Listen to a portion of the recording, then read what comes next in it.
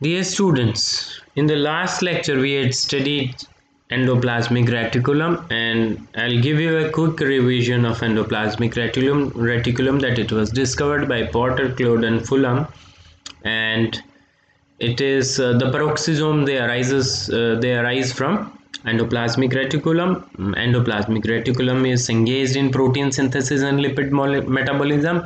If you wish to identify the endoplasmic reticulum membrane, then you will invariably cite glucose 6 phosphatase, which is the marker enzyme of this organelle. Significance of membrane bound system: there is a value added to uh, the presence of membrane bound cytoplasm. It localizes enzyme, maintains ionic and pH gradients, creates diffusion barriers, and it creates potential difference in the membrane. So, and as far as types of endoplasmic reticulum, we have come across two kinds: smooth endoplasmic reticulum and rough endoplasmic reticulum. The smooth endoplasmic reticulum have different functions to perform. They are involved in secretion and synthesis of steroids and glucose metabolism, along with glycogen metabolism. And lipid synthesis. Then one more vital function performed by the smooth endoplasmic reticulum is cellular detoxification.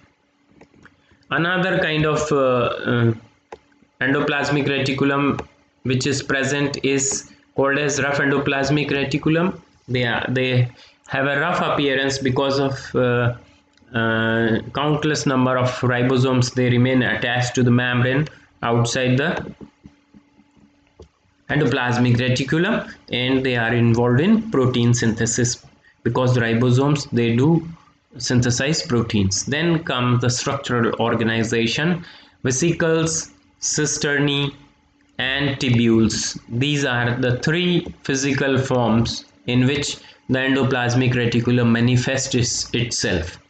Vesicles are rounded, spherical and ovoid, and synthesized present mainly in cells which are active in protein synthesis. Cisternae, they are unbranched, elongated, flattened sac-like.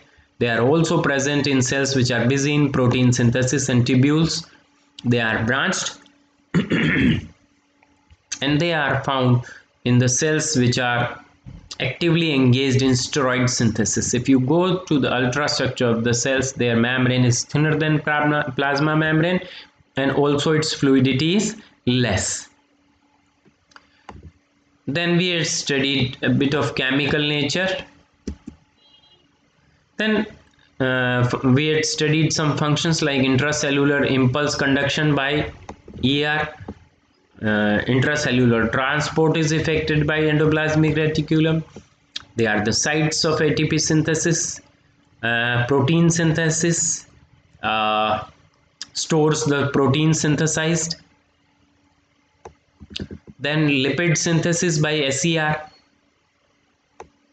Then glycogen metabolism or glycogenolysis is performed by smooth endoplasmic reticulum. Cellular detoxification by smooth endoplasmic reticulum. Then mechanical support is provided by the endoplasmic reticulum to the cellular matrix. Then other important functions are creation of osmotic pressure within the cells and ionic gradients. Then they are the seat of differentiation of Golgi and nuclear membrane. Then peroxisomes, which are peroxidase enzyme rich bodies, also differentiates from endoplasmic reticulum.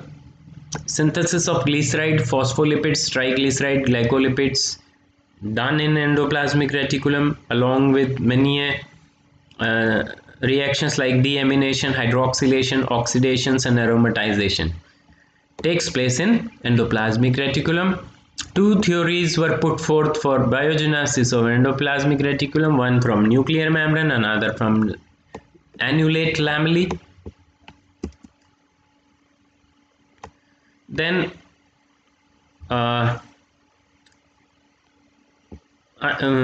today we are going to study Gaur system. What is this Girl system? G stands for gamma cytomembranes, E stands for alpha cytomembranes, and L for lysosome. Plasma membrane is considered as beta cytomembranes. One scientist named Watson demonstrated continuity between outer nuclear membrane and endoplasmic reticulum and has tried to establish an interrelationship between these membranes. He said that from nucleus annulate lamellae arises. Then from annulate lamellae, endoplasmic reticulum is formed, as I've told you in previous lecture, through blabbing. From these blabs, Golgi complex get constituted. Then from Golgi complex, the membrane flows to the plasma membrane. This is termed as membrane flow or Girl system. Then there are another bodies which are present in the cell, which are called as microsomes, and how they are artificially prepared. Whenever a liver homogenate is subjected to differential centrifugation, the pellet which settles at the bottom of the tube is known as microsomal fractions, and which supposedly contains the bodies which are termed as microsomes. This fraction is heterogeneous and composed of rough endoplasmic reticulum, smooth endoplasmic reticulum, Golgi membranes, and some isolated ribosomes. They contain enzymes such as glucose 6-phosphatase, tyrases, NADH cytochrome C reductase, Mg activated reductase, inosine diphosphatase, uridine, and guanosine.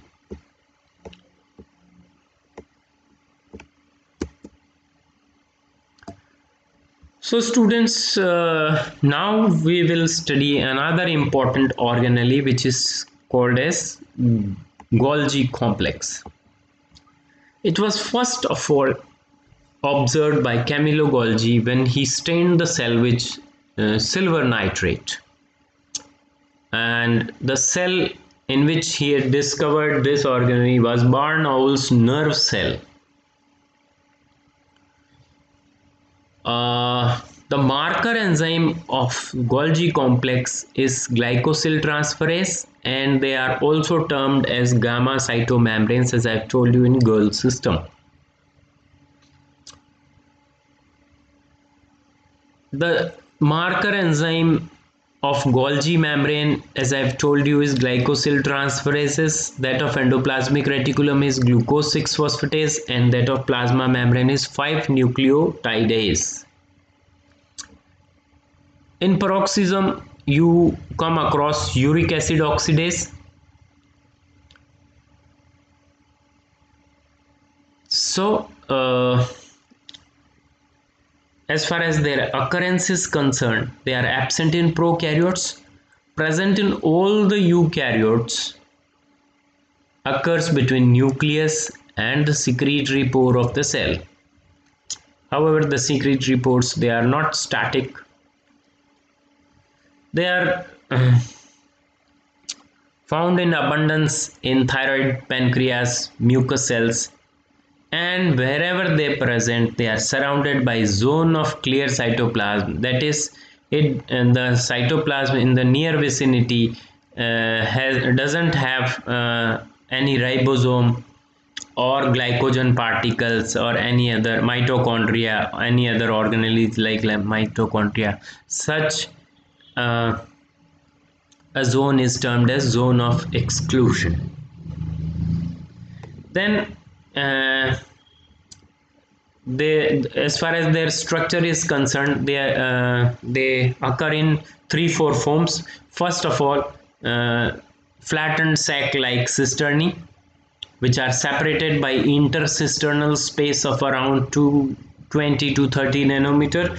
And cisternae, they are double membrane structure enclosing a space of about 200 angstrom arranged parallel. And if you see your book, the convex surface faces towards nuclear envelope or endoplasmic reticulum, which is the convex surface is also called as cis surface, whereas the concave surface, which is also termed as M face, faces towards plasma membrane. These cisternae, they are created by coalescence of vesicles which originates from endoplasmic reticulum. Then we have transition vesicles which are around 400 to 800 angstrom associated with forming face of Golgi, which is the convex face. As I have told you, these get detached from the cisternae of endoplasmic reticulum. Then around 600 angstrom size large vacuoles are present on the maturing phase. Then small secretory vesicles on the maturing phase of the Golgi. They tend to get converted into zymogen granules at the M phase. And now you can view in your slide how does Golgi body they look like. At the top you see proximal phase, which is also called as cis phase, also called as forming phase. Here the vesicles which are budded off by endoplasmic reticulum, they coalesces to form cisternae and creating cisternal membranes. And how do we come to know that the membrane it flows be radiolabeled with 3H leucine? Then cisternae are created by vesicles budded off from ER. Then membrane flows. The transition vesicles formed as blebs from endoplasmic reticulum, and they migrate towards the maturing M phase. Then ultimately at the concave phase, which is also called as maturing phase, the secretory vesicles they bleb off, and this is the structure. Then ultimately these vesicles they may be causing exocytosis or may get converted into lysosomes. So as far as the thickness of the membrane is concerned, it keeps on increasing from SER to Golgi to plasma membrane.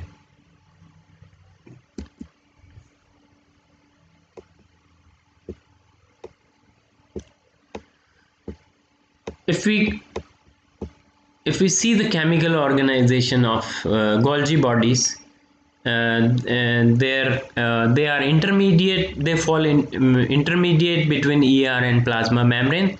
As far as chemical composition is concerned, the carbohydrates which are found in these membranes is glucosamine, mannose, fructose, galactose, and enzymes are ATPase, ADPase, cytochrome C reductase, glycosyl transferase, galactosyl transferase, and thymine pyrophosphates. 5' nucleotidase activity is lower. Glucose 6 phosphate is wanting in this, and acyl transferase is absent. The electron transport chain of Golgi has cytochrome B5, lac NADPase, cytochrome C reductase, and cytochrome P540. Then if we see the functions of Golgi membranes, the first is secretion, but the secretion takes place in a phased manner. The first step in the procedure of secretion is ribosomal stage. The second one is a cisternal stage. The third one is intracellular transport. Fourth one is concentration of the stored material. And The last one is exocytosis. So these are the steps involved in secretion. Then Golgi, they are also involved in synthesis and secretion of polysaccharide. Probably we will not be able to complete the functions of Golgi membrane today. In the next lecture, we will continue with the functions of Golgi membrane. Till then, thank you very much.